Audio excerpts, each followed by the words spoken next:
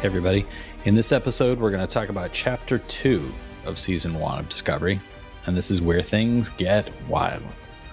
That's right, Discovery Season 1, Episode 10, Despite Yourself.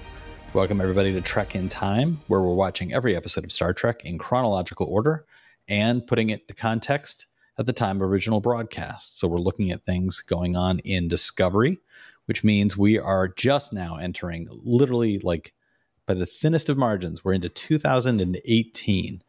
Doesn't seem that long ago, but as we get into some of the details about what was going on in that year, it feels a lot longer than anybody could imagine.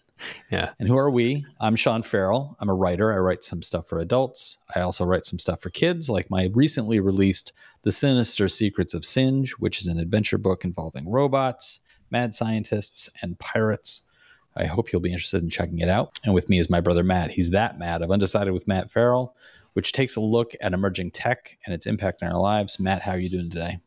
I'm doing great. And on your book, and it's going to be a little late notice for this podcast again, but your book reading in the New York City area, if you're in this area, is the day after this podcast comes out. So if you're if you're late to listening to this, 24 hours. Yeah, you're too late. Released, and you've got 24 hours to get to my reading. My reading will be on September. No, that's September. Not right.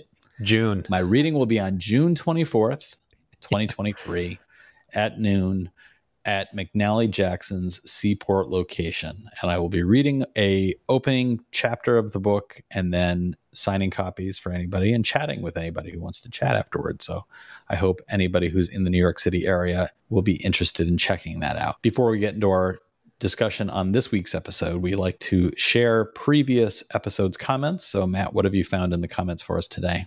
There's a few comments I wanted. Yeah, there's a few I wanted to bring up here. There's a couple of them are quick. One from Dave Scott. First one of these I've watched. Turns out watching you guys chatting about Star Trek Discovery is more interesting than Star Trek Discovery. So first, thanks for finding us, Dave. Yeah. That's pretty funny. The next one was from Dan Sims. Knowing what is coming, I love these two episodes. This is referring to the last episode we talked about where we did the back-to-back episodes. Yeah. I love these two episodes, and I like that you guys picked up on so many subtle nuances that I didn't on my first viewing. It really is better the second time through.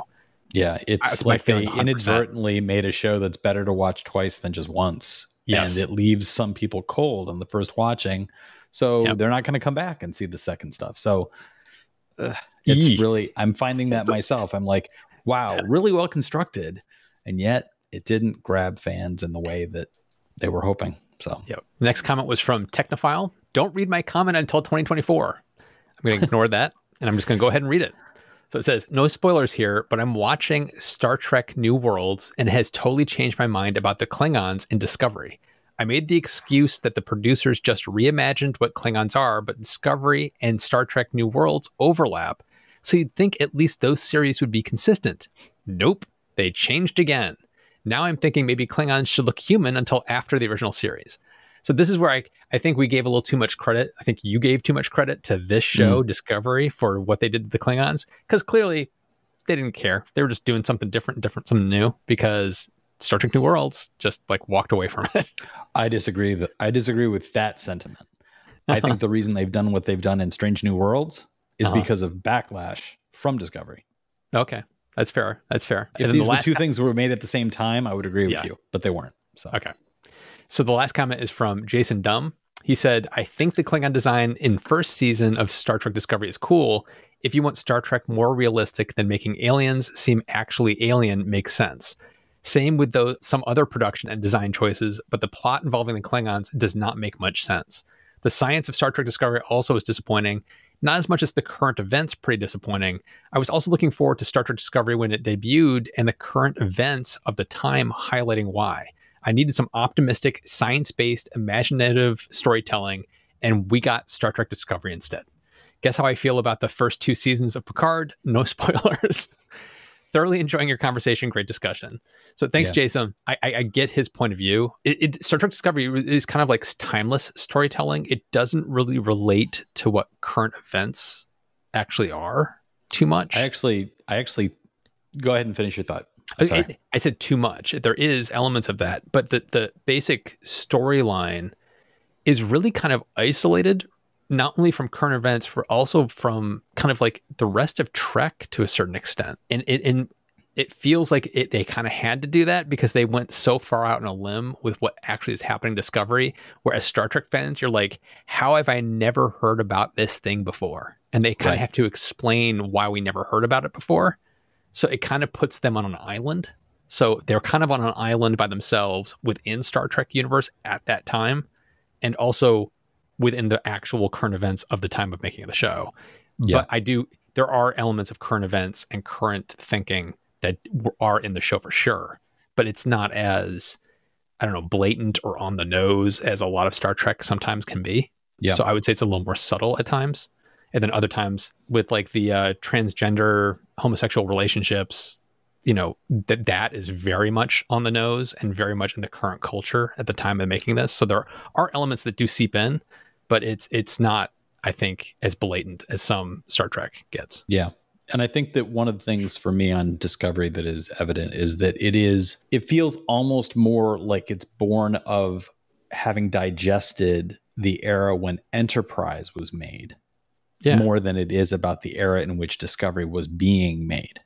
Because in watching Discovery, you are given a lot of elements that are basically, you can't really trust the system to do right by everybody.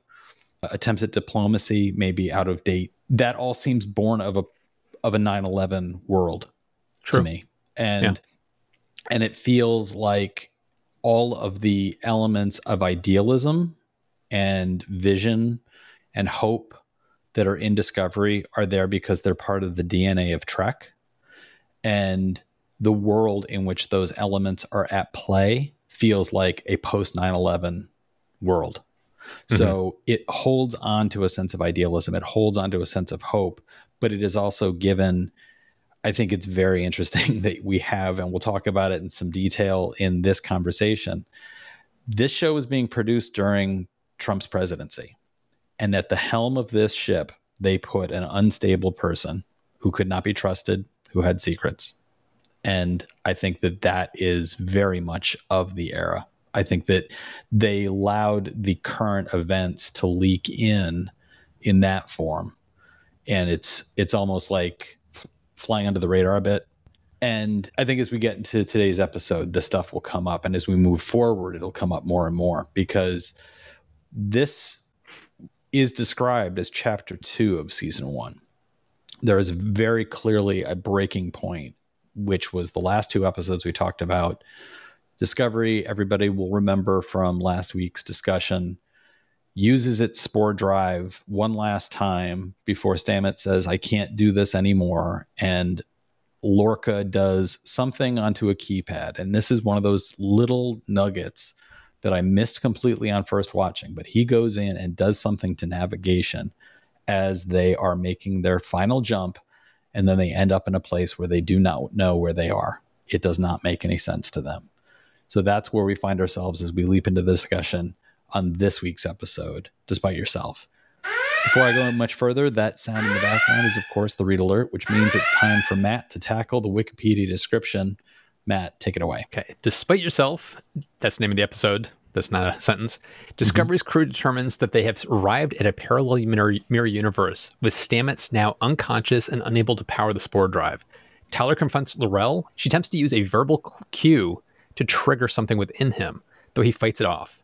They find a data core in the wreckage of a Klingon ship and learn that this universe is ruled by the human Terran Empire, who are fighting a resistance that includes species such as Klingons and Vulcans. And here, Burnham is the former captain of the ISS Shenzhou, presumed dead after an attack by a fugitive Lorca. The ISS Discovery is captained by Sylvia, Tilly's counterpart, so Tilly and the crew pretend to be their mirror selves. They deliver Burnham and Lorca to the Shenzhou, under the ruse that Burnham has been hunting Lorca since her presumed death and has now captured him. Culber informs Tyler that he also appears to have undergone major surgical modifications, which triggers something in Tyler, and he kills Culber. Tyler joins the others on the Shenzhou, where Lorca is tortured while Burnham assumes command. You gotta love Wikipedia descriptions, spending as much time as they do on the fact that Tilly tries to talk to an unconscious Stamets, but then is very hand-wavy about the fact that Tyler kills Culber. Like, oh yeah, and then he kills him because post-hypnotic, yada yada. Yeah. Despite Yourself, directed by Jonathan Frakes. If nobody knows who Jonathan Frakes is, Why are you listening to the clearly listening to the wrong podcast. Yes. And I have some thoughts about Jonathan Frakes' directorial decisions in this episode. One scene in particular. Okay. Written by Sean Cochran. This episode aired on January 7th, 2018. And we have our usual cast of characters. Sonequa Martin Green as Michael Burnham, Doug Jones as Saru, Shazid Latif as Ash Tyler, Anthony Rapp as Paul Stamets, Mary Wiseman as Sylvia Tilley, Jason Isaacs as Captain Gabriel Lorca, and Wilson Cruz as the aforementioned doctor who is killed in this episode. And what was the world like January 7th, 2018 when this episode dropped? Well, Matt, believe it or not, you ended 2017 dancing along to Post Malone's Rockstar featuring 21 Savage. Guess what? It was still the number one song. You were still dancing along to it. That's right, Rockstar by Post Malone. And the movies, what were we lining up to see? Well, this is interesting, I think. Oh, boy. Jumanji, Welcome to the Jungle, had been released in December of 2017, but it took 3 weeks for it to hit the number one spot. So I think that's very interesting that a movie could sit and build an audience over time. Clearly, this time of year, with the holidays, with time off from school, audiences were taking families, kids were going to the movies. So Jumanji, Welcome to the Jungle, hit number one, its third week of release, making $37 million. It's the 2017 American fantasy adventure comedy film directed by Jake Kasdan from a screenplay by Chris McKenna, Eric Summers, Scott Rosenberg, and Jeff Pinker. The film is the second installment in the Jumanji films series. It's a sequel to Jumanji 1995. It stars Dwayne Johnson, Jack Black, Kevin Hart, Karen Gillan, Nick Jonas, and Bobby Cannavale. And on television, what were we watching? Well, once again, we're trying to compare apples to apples and not look at ratings numbers via Nielsen, but it's getting harder because information at this point with streaming programming, streamers don't often share numbers. So it's a lot of estimates. It's a lot of information based on assumptions in some cases. And sources that I've found to provide information from one year don't always do it a following year. So I had a very nice list that did a really nice job of compiling 2017's viewership. I'm having a little bit more difficulty with 2018, but I have found some information around what are the most binged programs for 2018. So in trying to compare apples to apples and say, okay, what were people watching heavily and in repetition compared to a show like Discovery, which would also be able to deliver that kind of experience. You could binge Discovery in the same way that you could binge these programs. And the number one program for binge watching in 2018 was a little program called Friends. Matt, you and I used to talk about this when we were watching Discover or Enterprise. Yes. And it was one of the top programs. And then it ended. And I thought, well, good. I don't have to ever say the word Friends again. But here we are. Friends, which was available at this point in 2018 on Netflix, was getting about 2.3% of all viewers at any given time. So that is, I mean, it's a juggernaut. It's a monster. You can't ignore it. So we'll see what number 2 was next week. And in the news, well, I've already given a hint about what era we were living in at this point. In early January 2018, there was a little news story in the New York Times about Trump defending his mental fitness by saying he was, quote, a very stable genius. So when I say that this era may have leaked into Discovery in the form of a somewhat unreliable and unstable captain in Gabriel Lorca, this is the kind of leadership I'm referring to. Lorca is a very stable genius. He's a very stable genius. Also in the news were news articles about how the U.S. intelligence agencies had underestimated North Korea. For decades, they had warned that North Korea was making progress on a missile that could reach the United States, but the last breakthroughs happened faster than expected. And also, India's economic woes are piercing Modi's aura of invulnerability. Prime Minister Narendra Modi's policies are being criticized as India's hot economy cools, but with society so polarized, his Hindu base still appears solid. This, I think, is important because this is a news story from 2018, and he is still in power to this day. So this episode, I do appreciate one thing about this episode. Within the first 5 minutes, they're like, hey, we're in the mirror universe. They just very quickly are like, bing, bing, bing, bang. Quantum signatures aren't the right, the quantum signatures of the things around us don't match with the ship. And that's not possible. If we're in our universe, oh my gosh, we must be in a parallel universe. They want to get this out of the way as quickly as possible to be able to get to the plot. It is not labored. I really did appreciate that. So very quickly, they hit the, like, we're in a mirror universe. Then we enter a scene, which is what I wanted to mention before, the directorial decisions about Jonathan Frakes. There is a scene in which everybody is looking at a holographic display of Lorca's research into the jumps and his discovery of the parallel universes and the timelines.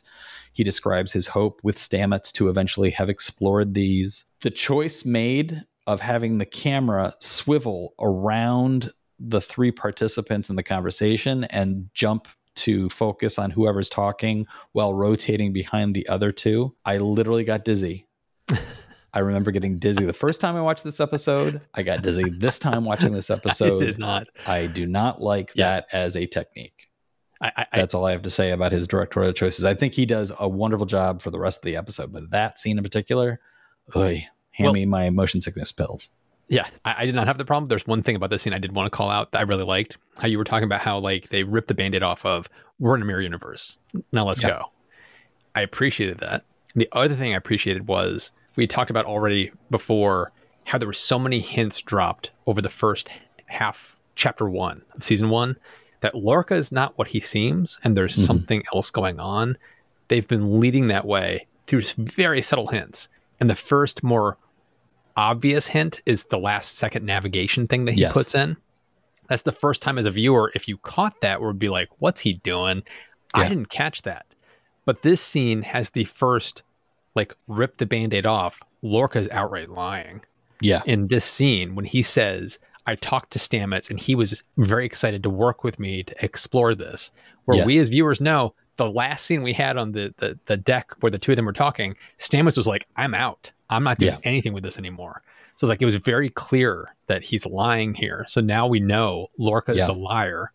It is very helpful to remember. It is very helpful to have spotted and hold on to his control of the data pad.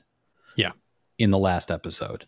Without that, he's just lying. But with that, you're like, he did something here. He brought them here. So this is now the first moment. Not only is he lying, but you're like, he's manipulating everything that's going on, and he's largely responsible for what's happening here.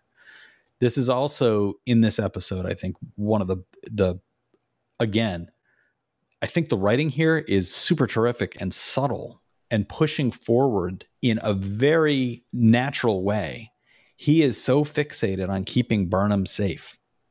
Yes. That she has to argue with him about her relationship to what has to be done and saying, if I'm not here to do these things that I know about, why am I here? So here we have a captain who is overly protective of something that is seen as an asset. He is doing things to take the ship into places where everybody else is in the dark, but he clearly did something. And now he is lying actively to the people around him. And he has made a pattern of saying, like, I need people I can trust. I pull in people I can trust. I need that. And he has pulled in Ash Tyler. Ash Tyler at this point has had a full-on PTSD breakdown in the previous episode. And here he continues to have flashbacks. He is hiding this from everybody except for Burnham, whom he shares this with. And he asks her for leeway and let me figure out what's going on with myself. Let me do this in my way. He convinces her of this in what I think is a very tender and loving scene. And really, this episode does a lot in taking their relationship forward in a huge way, and in a huge way that if you kind of blink at a certain point, it seems very lovely and natural. But if the blink I'm talking about is if you ignore the fact that he kills somebody on the ship, because he kills somebody on Discovery, and then by the end of the episode, they're having this loving moment, and you think, oh, they're really there for each other. And you have to remind yourself, hold on. He's a killer. Yeah, he killed the doctor before they left.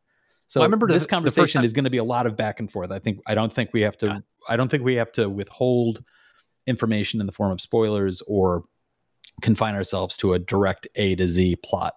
Well, when it comes to the Tyler killing the doctor and then Tyler at the end, I remember the first time my wife and I watched this when it was first aired, both of us were like audibly saying, "Oh God," we were terrified for her because know he's this killer that could snap at any moment, and you think that he might turn on her. Of course, she's part of the reason that he's not turning into the secret agent that the L'Oreal was trying to turn him into. Yes. But we don't know at this point. So there's interesting things that they're doing with Tyler. It stretches believability for me a little bit because Let's talk about this aspect of the show at this point. But go ahead and just launch into what you were saying. Because he was so on the edge during the opening sequence where he's trying to go get the Klingon data core from the debris and has a breakdown there. And the only thing that keeps him on point is when Burnham talks to him over the radio and talks him down. Everybody knows this. Everybody's recognizing this. The entire bridge crew recognizes something's not right here. Lorca comments on it. Like everybody's aware that he's coming unhinged. And yet Lorca picks him. It's like, it doesn't quite make sense why he would have done that. Yeah. Even needing somebody he can trust, it didn't make sense why he went along with that. The second issue it was awfully convenient that he was alone with a doctor in the medical bay to kill him. Yeah. No other patients, no nurses, like nobody around to see him just doctors have been in and out of there in every other scene. Yeah. Correct. It's like, this is the only scene where suddenly it's ghost town and nobody's around. And at this point, the doctor knows he is not who he says he is. He knows this. Yeah. He wouldn't be alone with him. It's not I'm not quite sure what's going on. He's like, they reshaped your bones. They like changed you from something into what you are now. You are not Tyler. He knows that. He doesn't know why, but he knows that. How is he so casual and comfortable to be talking to a man that is clearly not who he says he is? Yeah. He would have had somebody else there. He would have had security there. It's like there's so many issues I have with the way that scene was set up. I don't have a problem with the murder, because obviously interesting storytelling. It's great tension that pays off over the coming season. But it's just one of those, the way it was set up to me felt a little hand wavy and a little thin. It didn't hold together for me. Yeah. For me, I think this is a great demonstration of something we always complained about in Enterprise. Yeah. Which was, if you're going to have a character show up to be disposed of, having them show up unexpectedly in one episode only to die in that episode is telegraphing what's coming. This was a killing of a character that you do not anticipate, because the doctor of the ship is going to be a recurring character. And of course, if it's going to be a recurring character, if you get an actor like Wilson Cruz to play that character, this is a well-known actor. This is an established guy. So for him to make an appearance in multiple episodes, he's not always in every episode, but he's also the partner of one of the main characters. Like, this is a guy who's going to be around. So the murder, I think, as a storytelling element is fantastic. It is, and it is gripping, and it is harrowing in that moment leading up to the murder. As illogical as you point out, why is nobody else in the medical bay? Are they having this conversation super late at night? What is the setup here that makes this work? Waving that away, the conversation, I felt, did a fantastic job of charging it up with, you are not who you think you are. I don't know what you are, because the entire thing is, we've taken a look at you from the perspective of, did the Klingons do something to put something into Ash Tyler? And now the doctor has taken a different approach, which is, did somebody take something and put Ash Tyler on top of it? And he has identified that. The scar tissue, the psychological scarring, the things that he's identifying, he's like, are consistent with imprinting as opposed to subverting. So that conversation, as he's revealing these things, I felt it charging up the room in a really fantastic way. And I really loved the depiction of that moment. And when the killing comes, it happens in the blink of an eye. And it happens in the way that Tyler in that moment appears both there and not there. It's sociopathic. And his goal then is revealed later, because what he reveals in his conversation with Burnham is, no matter what else happens, you need to survive, and I will be the one to protect you, regardless of what it means to survive here, what it means to be here, whether we ever get home again. You will survive because I will make sure you survive. So he kills the doctor in that moment so that he can go on the mission, because he has to protect her. It is a level of devotion that it goes beyond romantic interest between two humans. Like stalker. It's stalkerish, and it is depicted as the latter part of the episode, where the prior part of the episode is all about him and Laurel, and him going into conversations with Laurel, some of them that seemed fantasized, some of them that are literal, but those conversations revealing, what am I? What did you do to me? You know what you are, she says. And then they both begin to speak Klingon. And his depiction of Klingon is not a human depiction, given what we've seen in Discovery.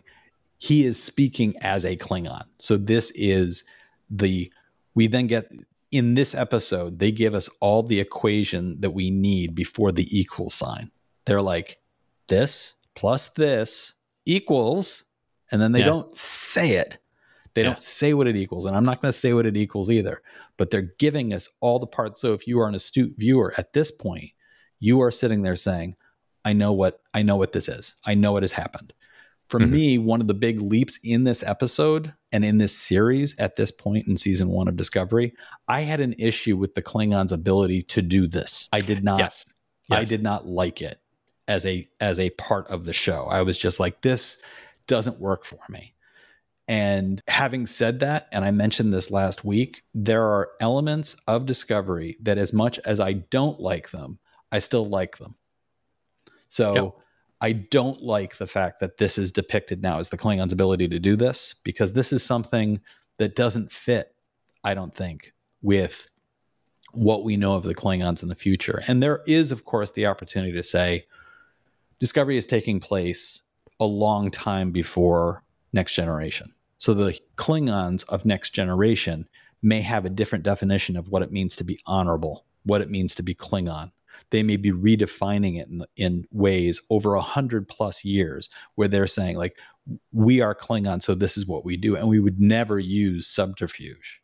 That's one of the key things about Klingons in the Next Generation era, is they talk about, to be Klingon means to boldly go forward as a Klingon, present yourself as a Klingon.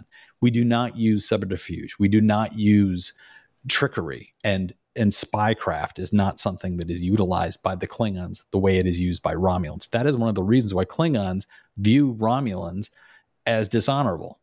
So this level of, we've taken somebody and we've turned him into a human, we've imprinted a personality on top of him to create a Starfleet officer to do this thing, does not feel like it is within the same realm as the later Klingons. Disagree. But again, I would disagree. I could be wrong. Because this does not feel like a Klingon society decision to do this. This was Laurel. And Laurel has been set up as coming from the house of thieves and liars. She is duplicitous. Her entire family is not to be trusted. She's an outcast of Klingon society because her family is considered a bunch of thieves and liars. Right. We've seen her do this over the entire series so far, where she will basically say whatever she's like Gaius from Battlestar Galactica. She will say whatever she needs to do at that moment to weasel out of whatever situation she's in. So it makes sense that she would have been pushing to do whatever this thing is that they did to Tyler, because she's trying to do this duplicitous subterfuge. That's what she's all about. So it makes sense from a personal Klingon point of view, not a Klingon capital K kind of point of view. Yeah. So it's like, I don't think this flies in the face of what we know of Klingons at all. But I do agree with you. The technology and the ability to do this is like, what the hell? It's like, if they could have done this back in here, it's like, why have we never heard about this before? It's like, it seems kind of crazy that this is a technique that was doable hundreds of years before every other show we've ever seen.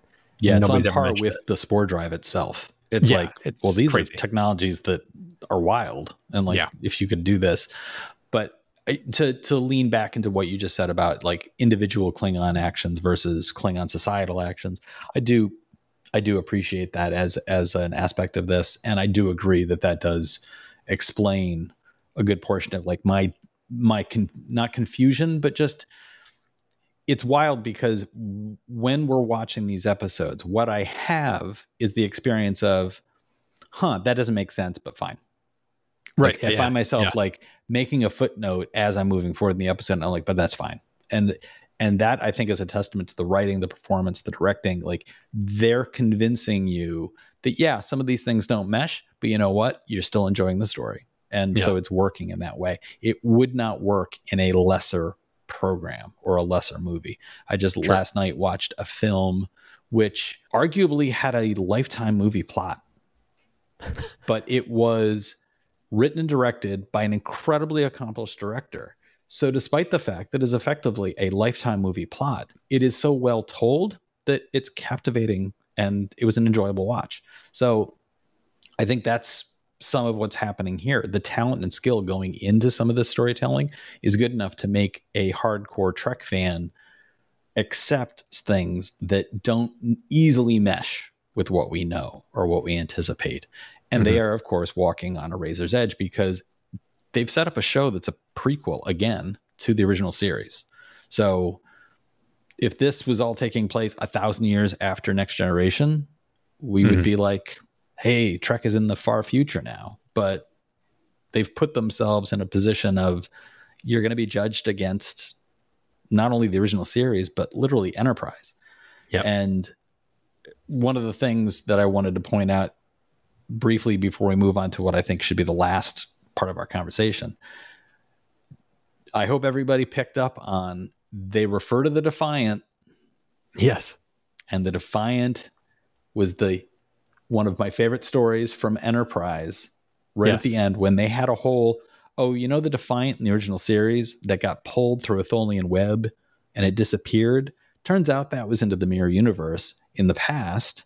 And that entire storyline is referenced here. I loved the fact that direct they're connection. Like, yeah, we've got this thing. We've identified it must be the Defiant. How is that possible? Well, it's from our era, but it went into the past of this universe. So if we can get a hold of something, like it becomes this whole layers of like, we're seeing, so cool. We're seeing the ramifications. We're seeing the ramifications of what happened in Enterprise happen now. And it's like, it's really cool. I did love that callback. Very cool. Very nice fan servicey stuff, especially like, come on, they're referring back to a show that nobody really watched. Yeah. I mean, it's like Trek is Trek. Like they're like, the right people will know what we're talking about. Like how did the Defiant end up here? For a lot of people, it's going to be like, the Defiant is another spaceship. It must have been another spaceship. Yep. But to that audience that watched Enterprise and the original series and makes these connections, it's one of those like, this is so cool moments. So the last thing I want to end on, we've talked about Lorca, duplicity, plans within plans. We've talked about Burnham, who in this episode largely takes kind of a back seat. She is involved in making arguments of like what we have to do and what's appropriate, but she is there in support of Lorca's agenda of how do we get back to our universe. He makes the argument with her. Here's what we need to do. We need to do this auspicious act of masquerading as this universe is Burnham, who is assumed dead, and this universe is Lorca, who is a fugitive and a rebel against the intergalactic, the interplanetary fascist human empire. We'll masquerade as the two of them to get aboard the Shenzhou. You, as captain of the Shenzhou, will have access to files. You will get on the information you need about the Defiant so that we can figure out a way to get home. So that plan is supported by Burnham, but it's Lorca's plan. Burnham is in support of Tyler, who we've already talked about. He starts off at bad and only goes downhill from there. He starts off with, remember last week I had a PTSD breakdown. Now I'm having a breakdown in space as I'm flying through Klingon wreckage. I am having flashbacks to sexual or surgical experiences that involve Laurel that I don't understand. I am speaking fluent Klingon the way a Klingon talks. I am doing all these things. So I'm going to go to the doctor. I'm going to ask the doctor, help me, doc. You got to figure out if they did something to me. Oh, you figured it out? I'm going to kill you. Yeah. And then it ends with him saying to Burnham, I will be the protector you need. And she says, I will be yours. So they are now like full blown, like they've committed themselves to each other, and then go to bed. So the episode ends with her aboard the Shenzhou with him as her bodyguard, and they are in bed together, making this promise of, if the mirror universe is where we have to be, we will survive because of each other. And he is a killer, and we know that. And he is not what he appears to be, and we know that. So all of that is incredible drama, with Burnham being largely in the kind of background role in these story elements, to say, I'm here for you guys, to support you guys in your efforts. And then there's Tilly. We just talked for a few minutes about the depiction of Tilly, Captain Tilly. I love it. This episode, where it is determined that she, in the mirror universe, as a result of the likelihood being creating romantic relationships with superior officers and offing them at various stages, so that as a young woman, because it is Cadet Tilly, as a young woman, she is already a captain. She's a captain of the Discovery in the mirror universe. And she has a multitude of nicknames that all refer to the fact that she is a dangerous individual. So what did you think of two things? The actress's depiction of this version of a very uncertain Tilly, and we're talking about Mary Wiseman. What did you think about Mary Wiseman's depiction of Tilly through this entire episode? And what did you think of Cadet Tilly's depiction of Captain Killen? Brilliant would not be an understatement. This is my favorite part of the entire show, was watching this squirrelish, like, she's talks a lot when she gets nervous, and finding out that she's actually the captain. And I love the way they thrust her into the captain's chair to talk to the other ship, because they're like, it can't be Lorca, it's got to be you. And when they shove her in, they're like, don't you understand I talk so much? The way that it reminded me a little bit of Han Solo from the first Star Wars movie, when he like gets on the radio. Things are all fine. Here. How are you? It reminded me a little bit of that, where it's like, it is so rough and so off, and she barely pulls it off, but it works. Especially when like she's talking to them, they're like, why aren't you on the view screen? And she's like, it's broken. Technical. Let me get you my engineer. Errors. Yeah. Because she's just basically like calling it quits. Like, I can't do this. I thought her depiction of what a squirrelish Tilly would be like in trying to depict this cold-blooded killer Tilly, I thought it was great. I thought it was so much fun. And as an actor, I think she was probably having a blast with this polar opposite portrayal. But it's also fun because like they've shown that Tilly wants to be a captain. Like, she made the statement, I want to be a captain. So it's like, it's clearly in her in both universes to do this, but one is clearly got more confidence in pulling it off, and the other one doesn't have that confidence yet. I loved it. It was great tension and comedy. So it did a great job pulling off both things. Yeah. And it did it in a way that felt very Trek. I thought it was reminiscent of those moments where you take some character who and you know them as they've got their little fiefdom that they operate well in, and you plop them into something well deeper than what they're accustomed to. And I'm thinking of some of the fantastic scenes between like Odo and Quark, where like the darkest storylines are Deep Space Nine storylines. There are seasons of that show which are about an era of Trek which is very dark, and the two of them, along with Garrick, will have conversations where it will lighten the mood of an episode for just long enough for you to catch your breath. And that's what she's doing in this one. I love that the prep involves, they decide that they're going to masquerade the entire ship. They repaint the ship, and they can do all of this apparently like within a matter of hours, but they repaint the ship so that it is now gold. It is they suit up all of the officers, apparently with, replicating new uniforms, even new communicators for them. So they no longer look like standard Starfleet communicators. They now look like the symbol of the ISS. You end up with armor on everybody. So it's got a sort of, the human empire, the Terran Empire, is kind of portrayed in this as having a pseudo, Roman look is always part of the mythos of it in any depiction of the mirror universe. But in particular, I just kept thinking about like how Klingon it was for them to be wearing the armor in the way they do. There's a fantastic segment when they go into the alternate universe's Shenzhou, and Burnham's previous navigator is now captain, and he is clearly upset at the fact that Burnham has returned. The very moment that he sees her on a holo projection, he kind of in stunned silence says, "It's you, you're back." She plays this whole game of, I wanted everybody to think I was dead so that I could pursue Lorca and get a hold of him, and now I've got him. And then they go to the ship, and he is constantly undercut by her. Burnham plays it perfectly to be able to play this aggressive captain who is defending her terrain. And she is taking hold of Shenzhou again, right out from underneath him. And there's a moment in one of the lifts where he says, I made sure that everybody bowed when I took command. When you disappeared and I was able to take command, I made sure everybody bowed, but they never bowed quite as deeply as they did for you.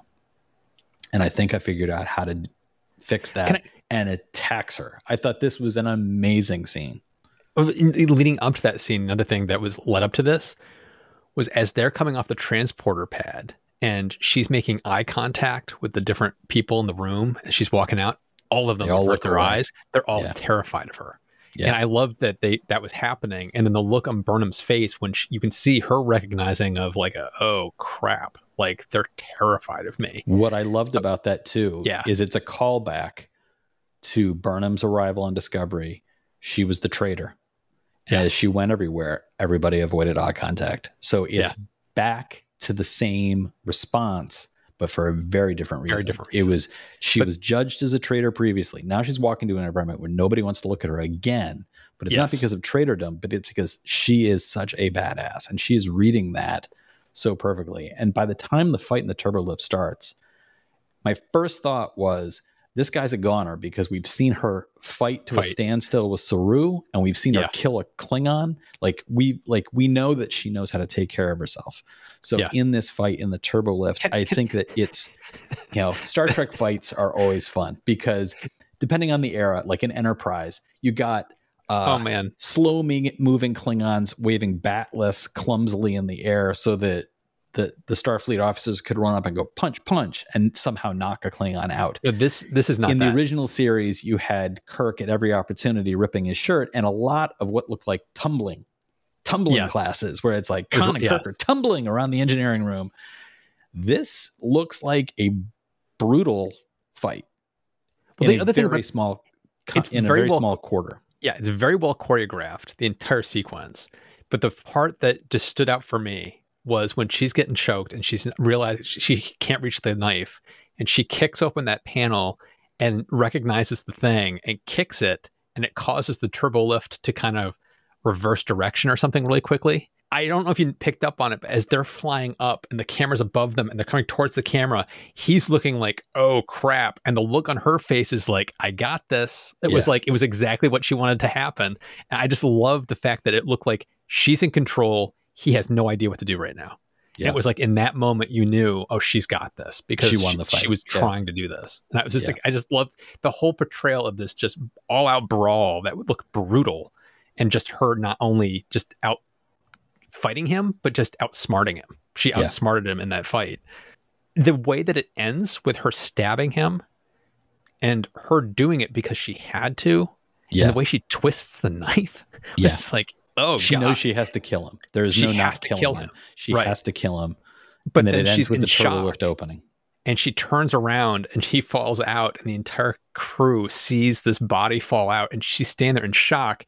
I did like how it came across to me as, here's Burnham knowing she's in shock, a little bit the Vulcan in her coming through of like, I have to maintain control even though I want to freak out right now, and just witnessing all of the shock on the faces of the people on the bridge looking here and then the slow applause. I just thought this entire sequence, it fits so perfectly for this mirror universe. It's exactly what they expect. And like the fact that the way she portrayed it and held it together was so well done. I love this entire sequence. And Tilly's involvement in fulfilling the role of the arrogant, aggressive captain, reluctantly at first, and then warming up to it and practicing. And in the scene where she's finally put on her full uniform and says something to the effect of, well, let's go take care of these assholes. And then looks around like, is that a problem? And Lorca is proud of her in that moment. Like, no, you're doing exactly what you need to be doing. Even Lorca's imitation of a Irish engineer, a little bit of a winking callback. That's his actual accent. To Scotty, where he leans into, we got a wee bit of a problem, and it's this whole like, is any of this going to work? He's got an expression on his face like, I hope this gets us out of here. The whole depiction of how Tilly leans into aggression, even with the crew, she has to stay in character. So she's barking at people, even though there are no other mirror universe people around. She has to do that for herself. So she's being mean to the people around her. And it's a demonstration, I think, for us, as you mentioned, this is a character who wants to be a captain. And she's leaning a little bit into like, I'm uncertain about my ability to do this, but she's learning that she can. And so that's, I think, a really great turn for that character. So we end the episode. There was a part of me that I was almost ready to say, like, should we view this as a two-parter? But then I realized this isn't really a cliffhanger ending. This is just the opening of a new chapter. So that's why this discussion has been limited to one episode as opposed to last week where we dealt with it as a two-parter. What we are left with here is not a how will they get out, but how will this continue? Because we're left with Lorca in a torture chamber. That looks terrible. That's the first depiction of the torture chambers in the mirror universe where it legitimately looks terrible. Yes. The depiction of it in the Enterprise episode was largely like, oh, it's a phone booth. But here we see it, and it legitimately, like, the effects now are able to do things that reveal skeleton underneath and the electricity and energy pouring through the body. And Lorca looks largely incapable of having any kind of coherent thought at this moment. He has gone so far as to actually slam his own face into a door in order to break his nose and break the skin and be wounded. So it looks like Burnham took him down. But we are left with him in a torture chamber, Burnham and Tyler rolling around on a bed. Tyler, of course, is just hours away from having killed the doctor. And the Discovery is largely playing a hiding game of like, we've got to pretend we're this badass crew doing all these terrible things, where what we're really doing is waiting for Burnham and Lorca hopefully to come back with information about the Defiant. So this is less of a cliffhanger, how will they get out of this problem, as much as it is they're in a new circumstance and they're now exploring this new world a little bit. So that's why this is a single episode conversation as opposed to the beginning of a two-parter. So next time we're going to be talking about the episode The Wolf Inside. And once again, I encourage people to jump in the comments. What do you expect to see in The Wolf Inside? Wrong answers only. And before we sign off, Matt, is there anything you'd like to remind our listeners about? What do you have coming up on your main channel? Right now, I'm in the middle of my UK nuclear fusion tour. The second video in the series of 3 videos is out now. And so if you're interested in fusion and seeing what's happening, definitely check this one out. As for me, please check out my website, seanfarrell.com. You can find out more information about my books. You can also find them directly at whatever bookstore, which includes Amazon, Barnes & Noble, bookshop.org, or your local bookstore or public library. Don't forget that I do have some events coming up in the coming weeks. I have my launch event at McNally Jackson Seaport in Manhattan on the 24th, and I will also have some events coming up in July, including one in New Jersey. I'll provide more information as that becomes available. If you'd like to support the show, please do consider reviewing us on Apple, Spotify, Google, wherever it was you found this podcast. Go back there. Like us, leave a review, and don't forget to subscribe, share us with your friends. And if you'd like to more directly support us, you can go to trekintime.show, click the Become a Supporter button. It allows you to throw some coins at our heads. And when you do that, not only do you leave a bruise, you also automatically become an ensign, which means you will be subscribed to our spin-off show, Out of Time, in which we talk about anything that doesn't fit within the confines of this program. So it might be other Trek, it might be Star Wars, it might be fantasy, horror, it might be comics, movies, or TV shows, whatever it is that catches our fancy. All of that really helps support the show. Thank you so much, everybody, for listening or watching, and we'll talk to you next time.